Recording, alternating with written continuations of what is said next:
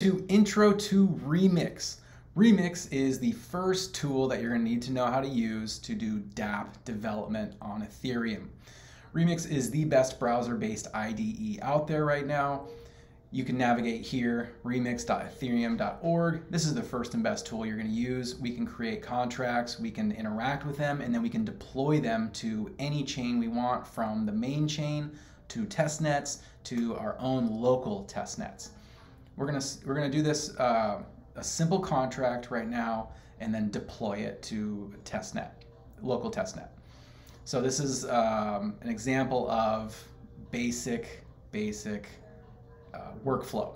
So start off, Remix gives you a little file explorer here in the browser. This is all in the browser, it's not on my machine.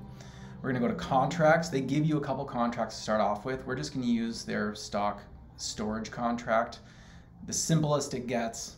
This is in a Solidity video, so we'll just go through this briefly. But essentially what we're doing is this contract stores a number, it can update it, and it can retrieve it. That's all it's going to do.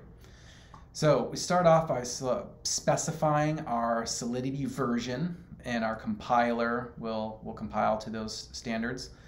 And then we've got our contract body here. Our contract is called storage. We are declaring an unsigned integer, 256 bits, called number. So this is it can be a large number, 0 to a lot of decimal places. Not decimal places, but a lot of places. And our store and retrieve functions. So function store. We're going to take an input called num. This is a public function. That means anyone in the world can call this. So a lot of security implications with Solidity contracts. So be very mindful. We're going to update our number variable with the input num, and it is the same data type as you see here. Now that we have just updated the number, now we want to retrieve that number. So we have a function called retrieve. It's public, anyone in the world can call it. It's view only. View means that this is not going to cost gas to call the retrieve function. The store function will cost gas to execute because we're updating the state of a variable, and the Ethereum virtual machine needs gas to pay for that. But our retrieve function, we're only reading the state of this variable, so this will be free to call. It returns that data type of unsigned 256-bit and returns number, so just returning that number that we set earlier. Now we have written our contract, we're ready to deploy it, and we want to interact with it. You can do all of that from right here in Remix. So the next tab here on the left is our compiler tab. You see here our version of our compiler is within our specifications that we have set up here. Now we can hit compile. And it looks like we have a successful compile.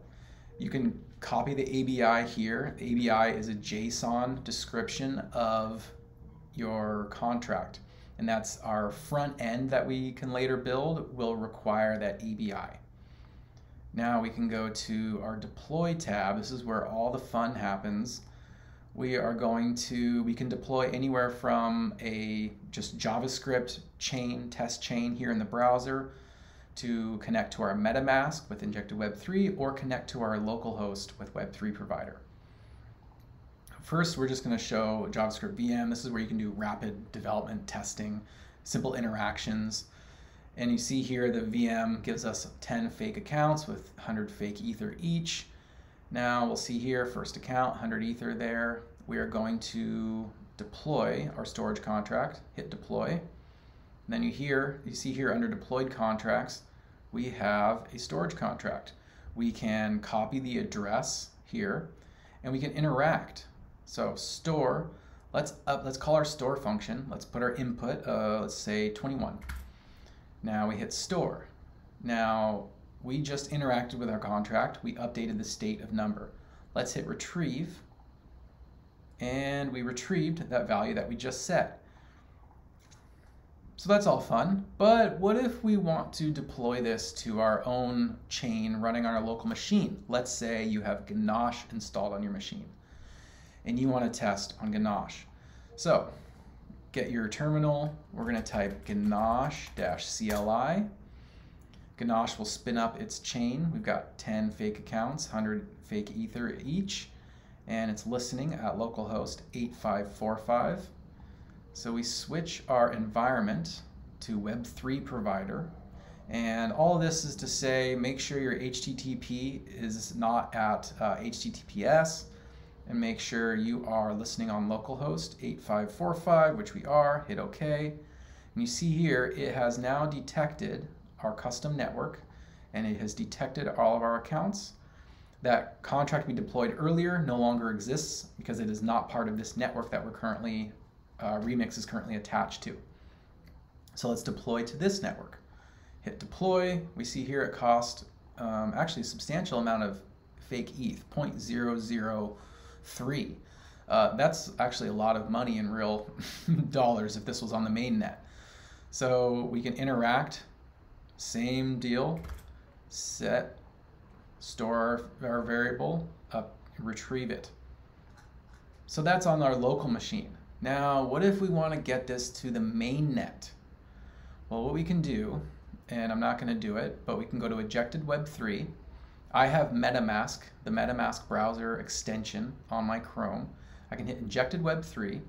It is going to communicate with my MetaMask, and it's on, my MetaMask is currently set to Robston 3 network. And I have, the only ETH I have is some Robston test ETH, 4.25. I just sent a few to my buddy so he could interact with the contract that I just made. And I'm not a bag holder. This is all the ETH I have, so I don't really want to spend it right now, so I'm not going to, but you can imagine how it would go. I'd hit deploy and I can interact with it. Granted, it's going to be on an actual global network, which means block times are not instant. They're 10, 20, 30 seconds at times on the test net. So our interactions down here would be a little slower. But that is your basic workflow of writing a contract in Remix and deploying it. And we can get into more complicated stuff later. Thanks for joining.